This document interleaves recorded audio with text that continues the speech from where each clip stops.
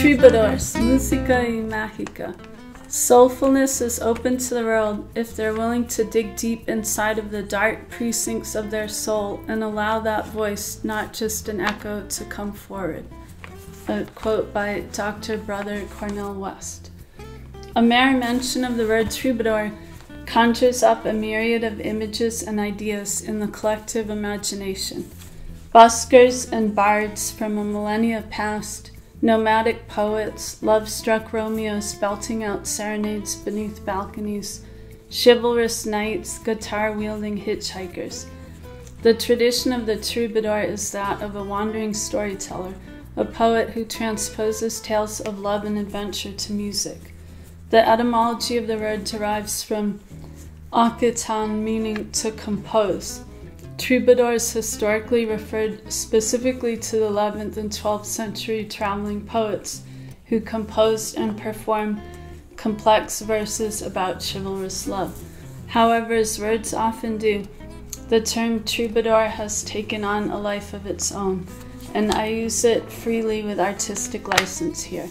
For me, a troubadour is not solely a poet nor solely a musician, and is not simply one who entertains but composes, and further brings forth this creative work into the world to inspire. A troubadour is one who cannot be easily categorized or defined. One such example is Dr. Brother Cornel West. Questlove writes, many years ago, before he was a familiar presence on television, film, and radio, before he dropped his Reader in 1999, a decade-spanning collection of this passionate, polymathic essays was recognized rightly as one of the most dynamic public intellectuals in America. Some people couldn't get a grip on Cornel West. What are you, they asked me, West says now, and I'd go, I'm a jazz man in the life of the minds. I'm a blues man in the world of ideas. I'm a participant. West elaborates, I always felt called to serve, to empower and ennoble as many people as I could, teaching, truth-telling, exposing lies, bearing witness, and being willing to live and die for something bigger than yourself. I had a passion and love of learning and wisdom that was inseparable from a love of music and the arts. I've never viewed them in any way as being separable. I've always loved to read, but I've always also loved to dance. West has literally put his message to page, to verse, to rap, to oratory, and taken it all over the world. His is a message of love. Other subjects I have chosen to portray are embodiments of the traditional singer-songwriter dimension of the troubadour. Lhasa de Sela, Valerie June, Emahoy Maryam Guebrou, Sophie de Buenos Aires, Tom Waits. Lhasa de Sela lived an uncompromising and romantic life since her inception. Born into a lineage of nomadic musicians, she grew up with her parents and siblings in a school bus that crisscrossed Mexico, the US, and Canada. As a young child, she joined a circus troupe in France with her sisters and traveled Europe performing in the circus, writing ballads, and singing in bars.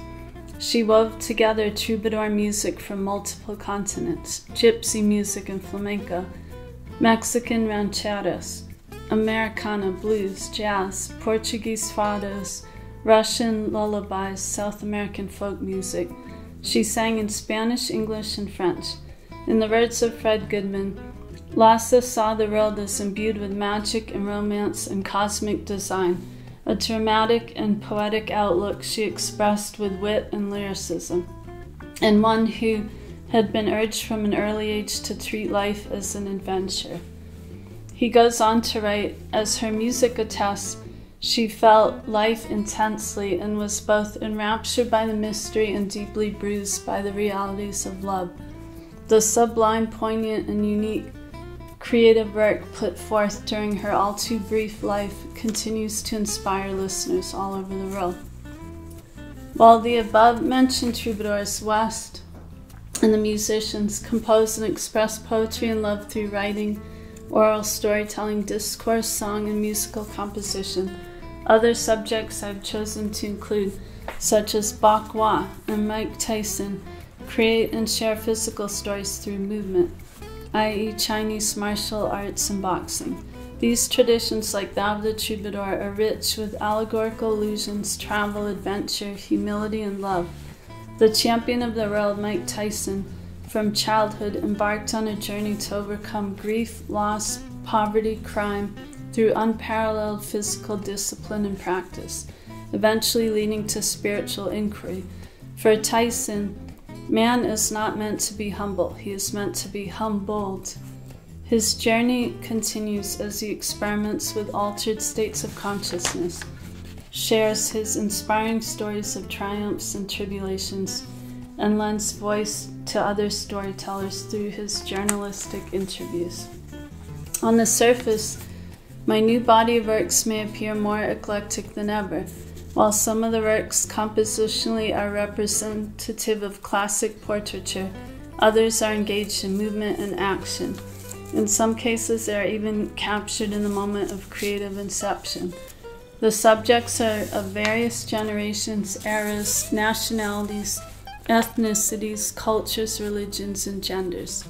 Yet what binds them all together like song lines are that, for me, they are troubadours in the truest sense, moving brightly through the continuum with insatiable curiosity, courage, a deep devotion to spiritual awakening, a veneration of creativity, and a generosity of spirit that is compelled to inspire.